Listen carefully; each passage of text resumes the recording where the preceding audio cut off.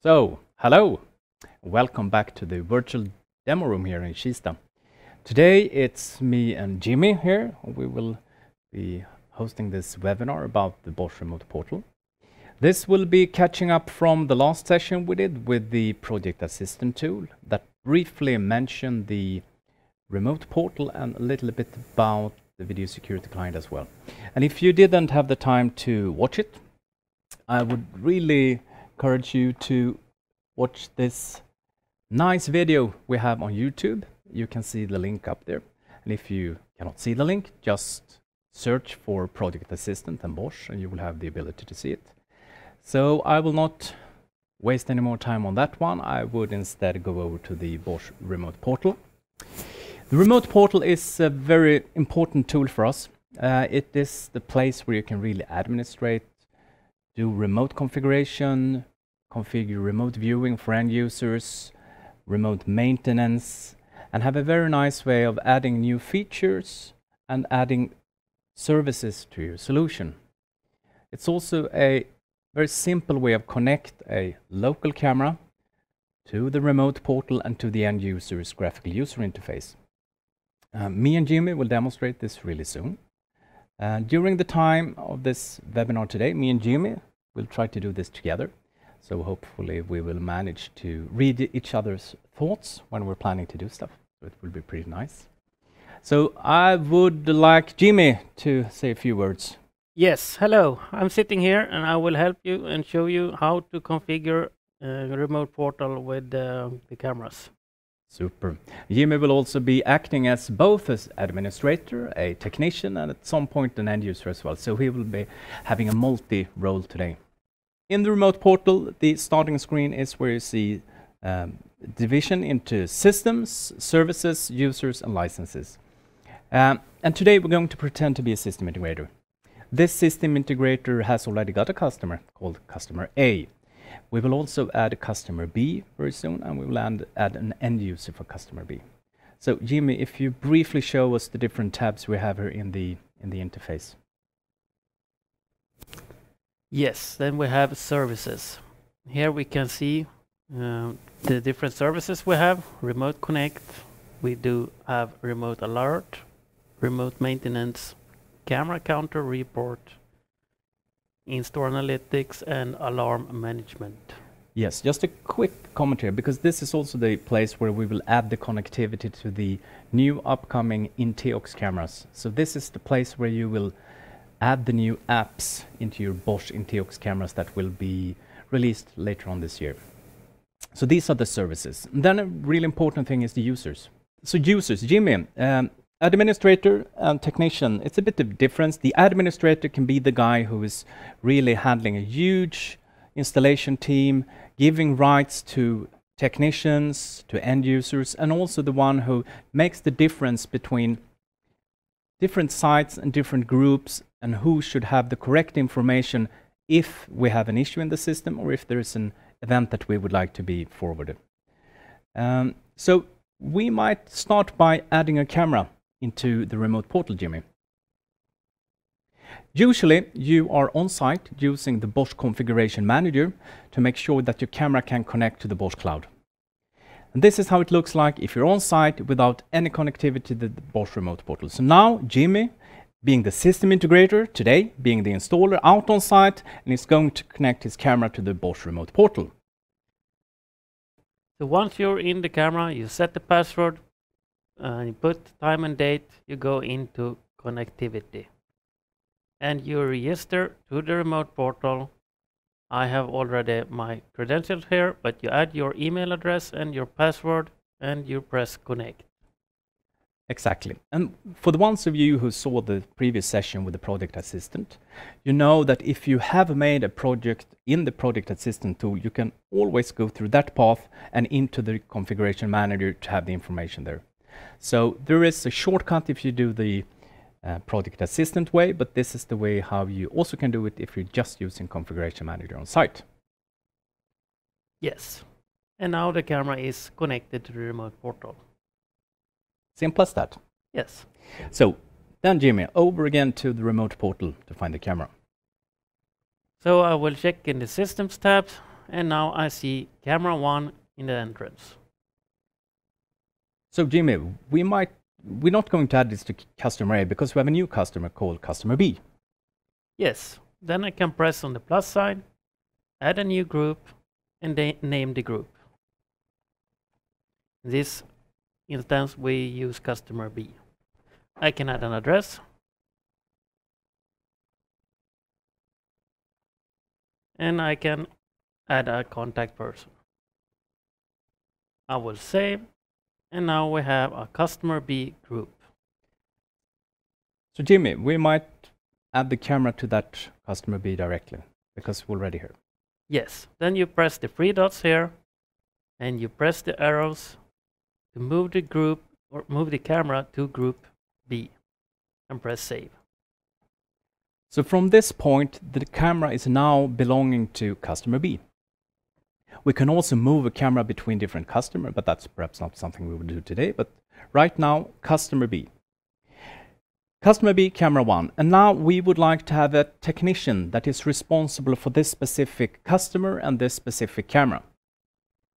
Yes, and then again, press on the plus sign, add a technician in this case, and you can search for your technicians. Now we only have one, so we can only check that one and press save.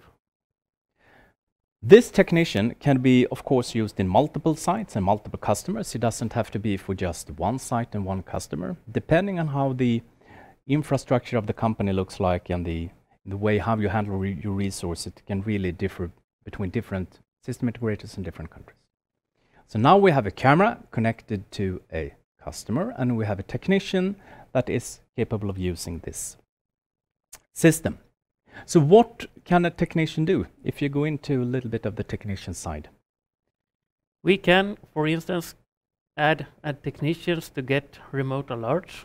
So in this case, you go into the camera and you press the remote alert. And here you will add a subscriber. You can add the technician and check all the boxes to get notifications from in the email from connectivity, help status, or if there is a new firmware available. And press save. So now John, who is responsible for this customer, will now get the information if something happens or if there is a new firmware or if anything is happening on the site. But this guy, John, can also go into his web portal and look on his site what is going on there as well, if he's a technician. But we will demonstrate a little bit how it looks like if we have a malfunction in a camera. So Jimmy, we have these cameras on the table over here. I will briefly show you what I'm going to do. I'm going to mess up the recordings. I'm going to take out the SD card to create an alarm, an event, that we have an issue with the recordings. So what is happening right now is that the camera is generating an internal event. This event is pushed to the remote portal. And what will happen in the remote portal, it will look through the sites, see what technicians is responsible for this specific camera. And this camera is connected to customer B, so hopefully it will be John who has the information that there is a malfunction going on in his system. What he can do is either sit there every day, have a look at his website to see if there is an issue with the product, or he can receive an email if something has happened. So Jimmy, acting as John, do you have John's inbox? Yes, I will check my inbox. And here we see that I received an email. Help status, camera 1 entrance, recording error. And I can also check in the web browser, alert history, and I can actually see the recording error and also that the state is back to OK. Yeah, because I plugged in the SD card again. Yeah. Yes, that's recording. So this is a very simple way of getting information from the solution at the site to the technician. The technician can do remote maintenance, he can do remote commissioning, he can do remote setup of everything, including end users' user rights. For the bigger sites or the technicians who likes to use the Bosch configuration manager, We also have a very nice intuitive way of connecting to all his cameras and all his sites at one time. So I would think that we could go over to Configuration Manager now, Jimmy. Yes. So in Configuration Manager, then we have a button here, Connect to Bosch Remote Portal. And here you add again your email address and your password. Press OK to connect.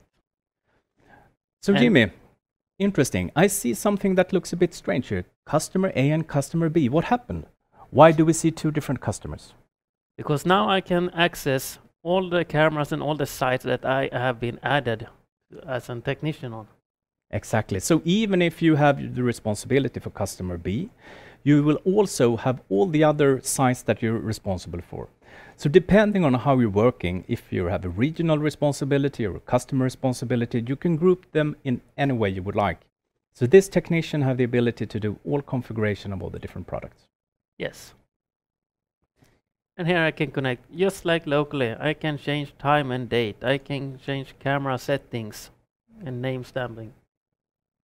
Just if it was locally. Super. So, Jimmy, that covered a bit of installation, a bit of troubleshooting, a bit of error handling.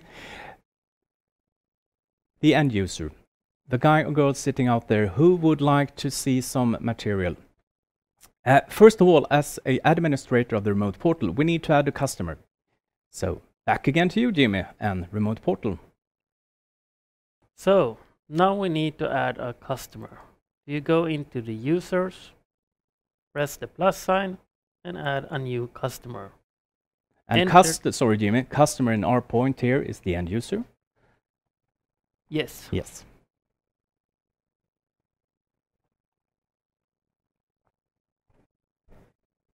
And I enter the email and press save.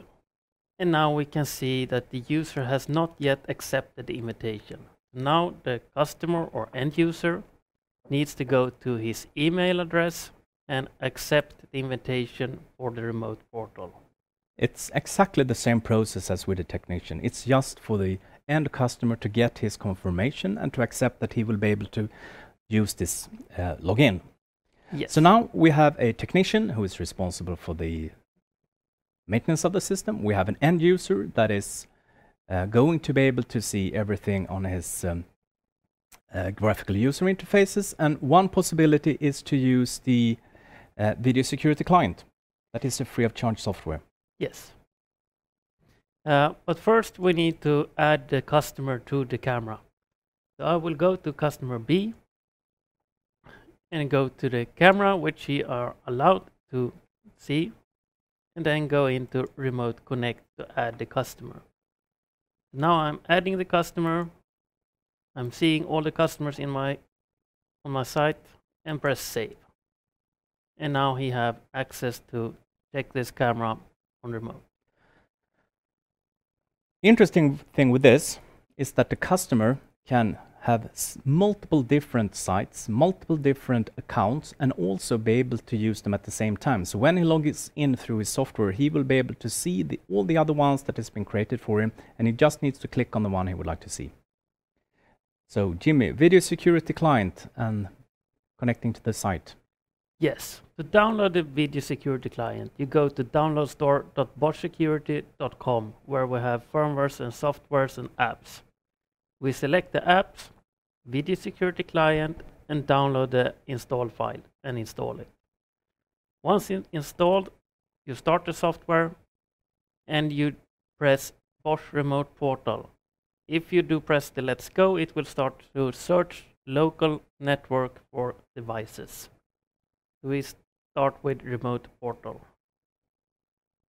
Here we add an account, enter the email,